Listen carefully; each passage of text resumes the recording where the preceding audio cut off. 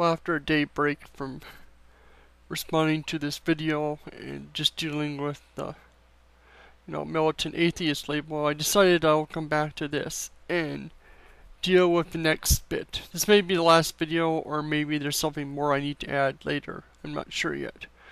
But I'm going to deal with some of your claims about what science can or cannot discover in particular. Like here, at 1 minute and 41 seconds, you discuss the orthodoxy is a set of beliefs somehow absurd that is acceptable to the faith community. The atheist believes that everything can be explained as an act of unintentional, undirected, purposeless evolution. They hold that these beliefs so strongly that even when faced with what seems like soma rational belief, not sure what soma means there, they have to dismiss it out of hand like the fox and the grape. Cognitive dissonance. Dawkins wrote, biology is the study of complicated things that have the appearance of having been designed for a purpose. And, of course, the first objection here, and I'm pretty sure you've heard it to death, is this is science. This is not atheism. Yes, atheists believe this for the most part, but there are some that believe other things, but for the most part atheists believe this, but so do many theists and Christians, Muslims, Hindus, Jews and whatnot accept this very same thing. So this is not by nature an atheist orthodoxy or anything of the sort. This is not a requirement for atheists. The deal here is that we have explanations for evolution. We have the evidence for it. All arguments against evolution have been shown to be false. You may have things that you think are rational, but for the most part, most of these arguments fail to understand what actual science says or shows. And your lack of understanding of science and biology is not indicative of biology and evolution. And this is a problem. As I went back to my previous video, scientists reject intelligent design because it fails, and they have a better explanation that works. We see things in nature that are not perfectly designed, as much as we see things that are designed, or at least appear to be. And this is through the act of evolution. Things that fail or don't work as well or go backwards don't get passed on for the most part. The eye, for instance. The eye is a continual progression forwards. Anything that made the eye worse would be weeded out eventually. The only times you see the eye disappearing is where the eye is a hindrance, like for fish and insects and whatnot that live underground, where we don't need the eye. And this is exact what we would expect. We don't need God to create the eye. You may have rational and good explanations for how the eye got there by God, but this doesn't say whether or not it's actually true, or whether or not it's actually reasonable, provided the actual evidence. We have explanations for everything in biology, or work close to it when it comes to evolution.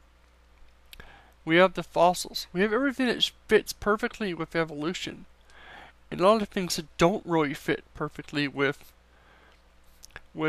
intelligent design. The giraffe nerve, the ways certain animals eat plants that are completely backwards, like the rabbit is one of the most absurd ideas in how to eat plant matter. It has to eat its own shit just so that it can get the food material it requires, because it digests everything at the very end of its digestive tract, and then where it barely gets absorbed. You have cows that have to do it multiple times.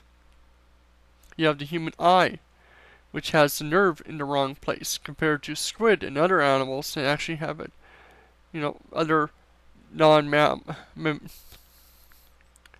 animals on the ground and whatnot that have the eye backwards and actually works better. And among other things. Are you really going to tell me that these things are perfect examples of design? God could have done it from the beginning, but all the evidence points to evolution doing it and makes more sense. Is evolution doing it? And this is just what we've got. You go on to say that according to theists, humans are designed just like jet engines and Ethereum machines and so on. And you have an answer. Yes, that's correct. But that doesn't mean it's correct. Your answer is true. Just because you can answer something does not therefore mean you've got the correct answer.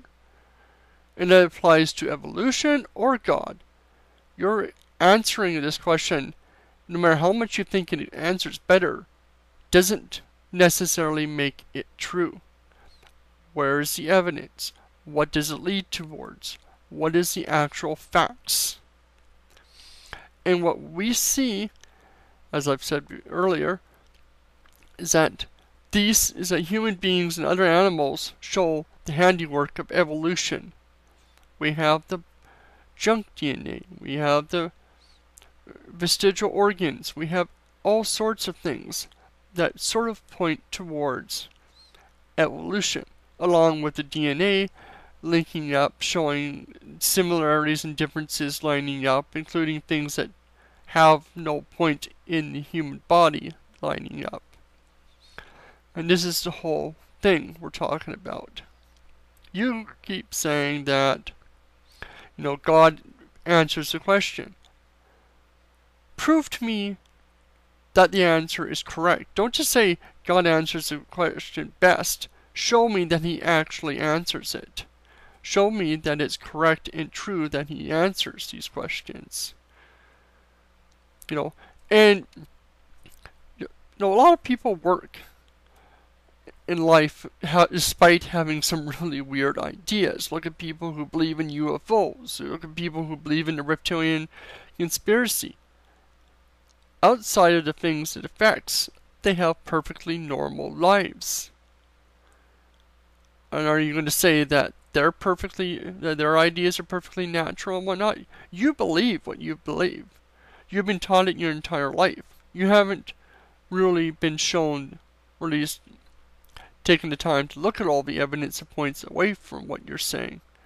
And this is the issue. People have cognitive dissonance. You even mentioned it before. And yet now you're saying it wouldn't apply to you.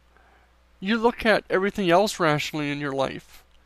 But when it comes to this thing called God, you have a priori need for him to be correct. So you reject anything that proves otherwise. Now you could say that about atheists myself.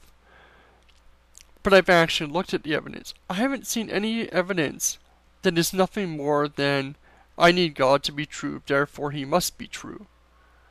With evolution and science, we can repeat, we can show and look, okay, this leads us to believe that evolution is correct. Where can you do this with God?